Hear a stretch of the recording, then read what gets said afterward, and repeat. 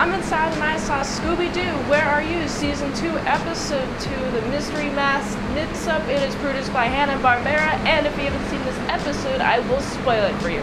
Daphne gets a mask, a pretty mask from this festival, and then with this mask comes a bunch of people trying to steal it.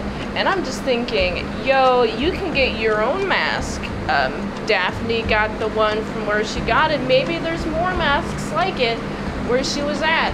But no, we gotta steal Daphne. We literally had to kidnap Daphne. Oh my goodness. So this episode goes pretty hard in that regard, because I don't think I've ever seen a Scooby-Doo movie or episode where Daphne gets yoinked just for having a mask.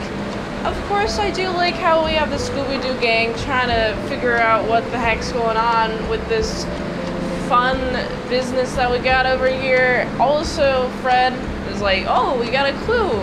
He's the big clue, big brainer in this episode.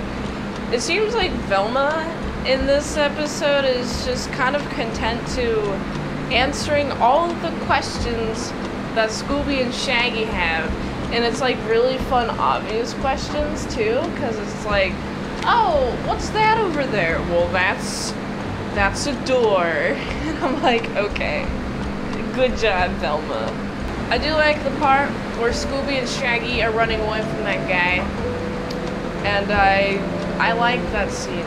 There's a lot of this in this episode, as there are other Scooby-Doo episodes, but what makes this one different is that we're looking for Daphne, and she's kidnapped, and we gotta find a way to find Daphne without alerting the monster.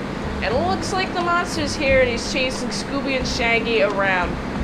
Wow, they should have been a lot quieter if they didn't want to get caught. I do like how eventually we find Daphne. This episode's pacing is very fast. Like, I was watching this, I'm like, okay, so Daphne's got the mask. Oh, now there's a bunch of people following her. Oh, now she's being kidnapped. And this all happens within like 20 minutes. I'm like, why is this happening? Oh my goodness gracious. Well, I like this Scooby-Doo episode. I really like the animation of the monsters, especially that green guy. I like that green guy a lot. I also was noticing his animation's like really smooth. Like, they put a lot of effort into his animation. And then after I noticed his animation was good, I noticed that the Scooby-Doo animation was good, and there wasn't like any coloring outside of the lines that I noticed. There was a lot of good coloring, good animation, and I'm like, okay, I can definitely see what the Scooby-Doo team is doing. They're putting more effort into Scooby-Doo, which I like. I like the increased efforts. I also like the story. It's definitely doing a step up from any other Scooby-Doo story that I've seen. So if you know any of any Scooby-Doo stories that involve kidnapping or something worse, let me know in the comments below. I gotta give this episode a solid 6.6 out of 10. If you like this review, watch another one. YouTube really likes that. If you want to fast track a movie review, you can do that for $20 redeemos at patreon.com/ASEPresents.